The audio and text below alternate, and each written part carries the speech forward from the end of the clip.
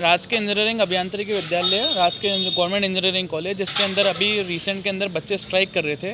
काफ़ी टाइम से 2-3 दिन से बच्चे स्ट्राइक कर रहे हैं। शांति से स्ट्राइक चल रही थी। उसके बाद में बच्चों ने अपना मुद्दे रखे कि हमारा हिसाब दो, पैसों का जो फंड आता है कॉलेज के अंदर उसका हिसाब दो, ठीक है। उसको लेके ये मुद्दा था। और हमारे इंजीनियरिंग कॉलेज के अंदर राजकीय जो लिखा हुआ था, गवर्नमेंट जो लिखा हुआ था वो हट रहा था। इस चीज़ को लेके बच्चे स्ट्राइक कर रहे थे। स्ट्राइक के दौरान बच्चों ने सिर्फ शांतिपूर्वक स्ट्राइक चल रही थी, परंतु आज की डेट के अंदर राजकीय अभियांत्रिकी विद्यालय के अंदर कुछ स्टूडेंट थे जो मतलब विद्यार्थी है, इनमें कोई आदतन अपराधी नहीं है, कोई भी मतलब उग्र नहीं है, सिर्फ सिंपल स्टूडेंट है।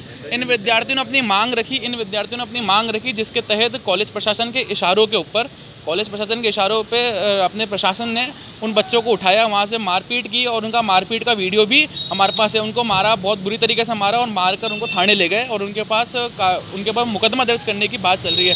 और अगर किसी तरह से अगर विद्यार्थियों के ऊपर मुकदमा दर्ज हुआ, अगर कोई भी कार्रवाई की जाएगी तो ये आंदोलन उग्र होगा और इसका पूर्णतः जिम्मेदार कॉलेज प्रशासन और अपना प्रशासन होगा, ठीक है। मैं NSY छात्र संघ अध्यक्ष, NSY जिलाध्यक्ष धीरज सैनी।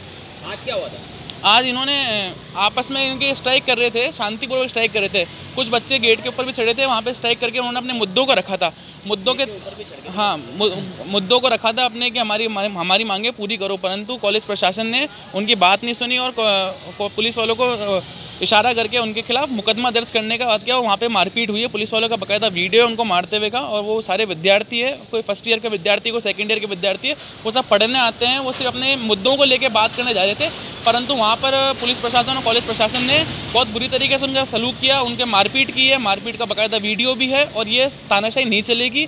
अगर इस तरह के कोई भी कार्रवाई कंटिन्यू रखी तो इसके खिलाफ सख्त से सख्त कार्रवाई की जाएगी और अगर आंदोलन भी किया जाएगा। इसका पूर्णतः जिम्मेदार पुलिस प्रशासन और कॉलेज प्रशासन होगा। धीरज सैनी, NSY जिला उपाध्यक्ष।